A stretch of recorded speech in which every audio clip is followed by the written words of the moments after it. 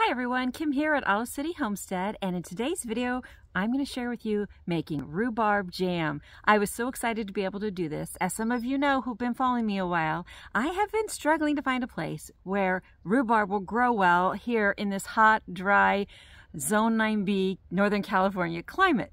And I have kept my rhubarb the last couple of years in large pots, moving them around, and finally this summer I found a spot they like.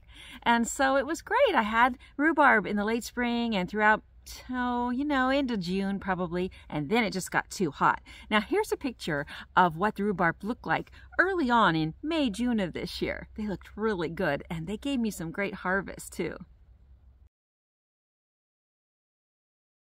By July, though, it was just too hot, even in the shade. The plants still, did okay. They didn't die or anything, but they stopped producing except in a very minor way. Then the other day, I was out taking care of my chickens, checking for eggs in their nesting boxes, and I looked down and lo and behold, I found more rhubarb. It had decided to grow again once the weather cooled down a few weeks ago. So of course, I had to make use of it.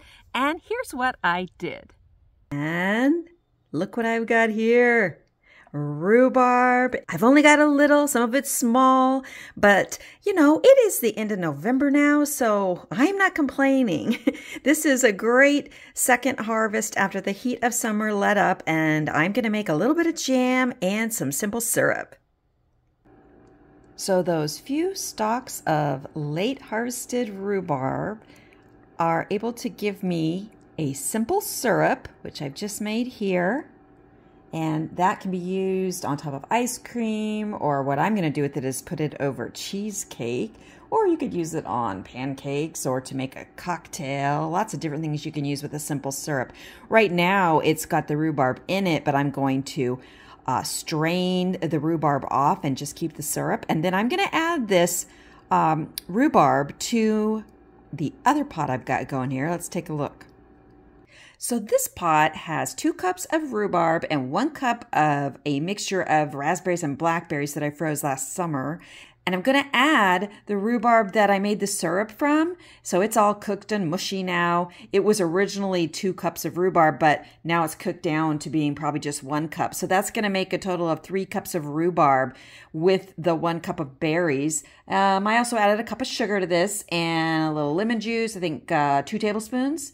And I'm making jam, and it is going to be delicious. Now I'm just going to be straining this syrup from the fruit through this sieve. You can see there's holes there, and I'm just going to be pressing the fruit up against the holes and getting the syrup down in there. We'll see how this goes. Well, the jam has reached the magic point of being ready to put in the jars and give a little 10-minute water bath too.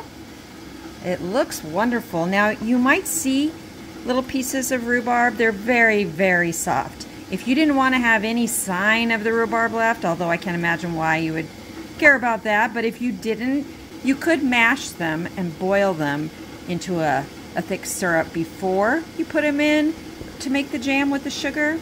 But I think it's better this way. So I decided what I'm going to do with this rhubarb syrup. I'm going to make some rhubarb lemon cocktails mixed with vodka. So that noise you hear in the background is the water bath going on, and I managed to get 2 full pint jars of jam, but I had this little bit extra. Now, you don't have to give the jam jars a water bath if you're going to be using them up in the next 1 to 2 weeks. Definitely, I'm probably going to use this up in the next 20 minutes. But if you want them to last up to a year, give them a good 10-minute water bath if they're quart jars. If they're small jars, 5 to 8-minute water bath is sufficient, and it's super easy. I'm not into pressurized canning. That just scares me a bit, but water bath canning, not much easier than that. I should make some sourdough toast and put this on it, but you know what I'm going to do with this spoonful? I'm going to eat it right now.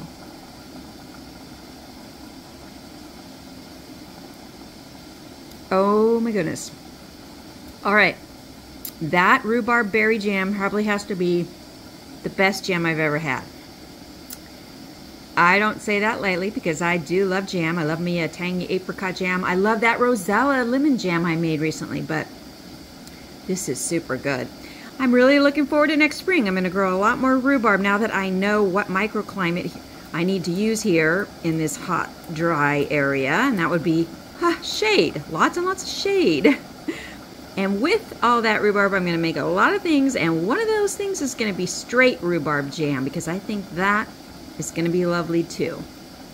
Now, I mentioned in the video I was going to make some rhubarb lemon cocktails at Thanksgiving, and I did. I didn't share it with you because I had family over and we were too busy drinking it for me to think about sharing it. But they were really good. That rhubarb simple syrup worked super well with vodka and champagne and lemon juice. I think I would have liked a stronger rhubarb flavor, so next time I think I'm going to make this syrup a little stronger or use a little more syrup in it, something like that. But the concept was really good. I just want to taste more rhubarb in it. The rhubarb jam,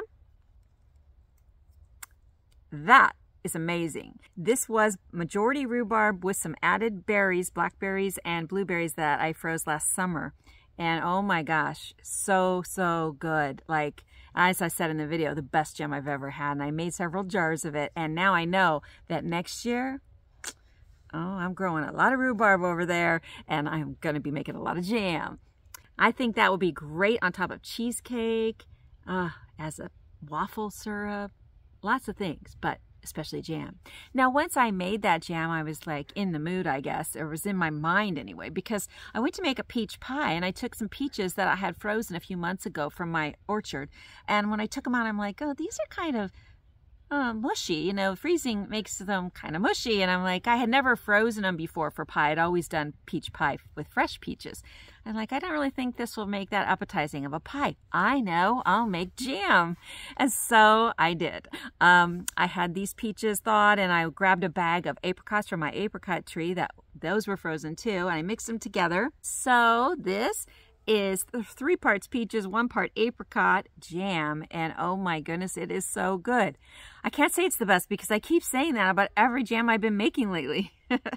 But I'm telling you, if you like tangy jams, this is like a really good balance between the tang of apricot and the scrumptious, delicious sweetness of peach. So this worked really well too. Now, while I was doing that, I'm like, what am I going to do with all my apples? And I remembered something that my brother used to eat when I was growing up. I never liked it, and my other brothers didn't like it, but this one brother loved it, so my mom always got it for him. It was apple butter. So I went ahead and made some apple butter. I didn't really do any work. I was in the kitchen anyway, making peach jam and rhubarb jam and stuffing and stuff like that. So I went ahead and threw a bunch of apples from my trees along with a few other simple ingredients into the crock pot, and it just cooked for like 10 hours, 10 or 12 hours, and I had apple butter. So yeah, a little water bath canning, and wow, that's great. Plus I tasted it and I like it now as an adult. Crazy. Taste change. Maybe it's because it's my own apples and I made it myself, not sure. Well, if you can't tell, I have been having a lot of fun in my kitchen lately, preserving these fruits that have come off my own trees, my own vines. And if you watch my last video, the green tomatoes, finding all kinds of interesting things to do with them. And just discovering that I have this whole new avenue with water bath canning to preserve stuff. And I know I'm late to the ride or late to the game or whatever it is they say, that a lot of other people have already been doing this, but I'd kind of always lumped it in with pressurized canning. I have done water bath canning before, but only a few times, sort of warily. But having taken the time now to research it properly and having spent a lot of time making a variety of things and using the water bath canning process, I'm now super confident and comfortable with it, and I find it just so convenient, and it really just expands my horizons in the kitchen, and you know, there's just, everything's good about that. So I encourage you to use the produce you're getting from your gardens and your orchards in this way too. And if you're in a place where you can't grow that much yet, then get out to the farmers markets and get some produce from them and go to town having fun preserving those. They'll still be homemade and they'll still be delicious. So thanks for joining me today, everyone. I hope you learned something, or at least enjoyed yourself a bit. I know I'm always learning new things all the time, and seems especially so lately. Well, I enjoyed your company and I appreciate you watching this video. I'd love it if you could give it a thumbs up and share it with others. And if you haven't yet subscribed to my channel, that would be very welcome. I'd appreciate it if you would do so if you like this kind of content.